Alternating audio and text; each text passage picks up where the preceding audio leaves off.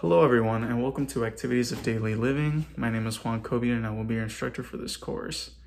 So a little about this course. The way it's set up is for you to do lots of activities with little to no equipment needed, which is kind of great in this current crazy world that we are living in. These activities will strengthen your muscles and your body to be able to perform tasks in everyday life. Things in daily living like reaching and grabbing for something or getting in and out of your car. With that being said, you are probably not going to love every single exercise that we do, but the great thing is today's workout routine will be completely different from tomorrow's. You will always be trying something new.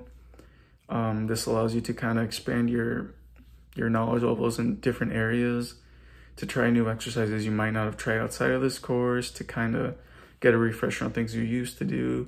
Just being able to find little things that you can add to your own routines, because in this class, not everybody has the same experience levels.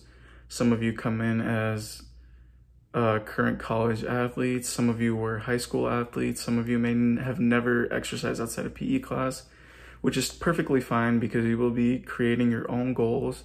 You can do them based off your own experiences, where you want to be, where you want to go. You can kind of change the difficulty levels, but you just gotta promise me you'll be one step closer to your goal every day. Now, 3 things. Number 1, I need you guys to all please be respectful to one another. Like I mentioned, not everyone has done the same exercise as you have in your life. Something you might do frequently and every day may be completely new to somebody else. Number 2, please wear the proper attire. You will be exercising, so you need the proper workout clothes and tennis shoes to be able to perform these exercises. And number 3, please check e-learning frequently.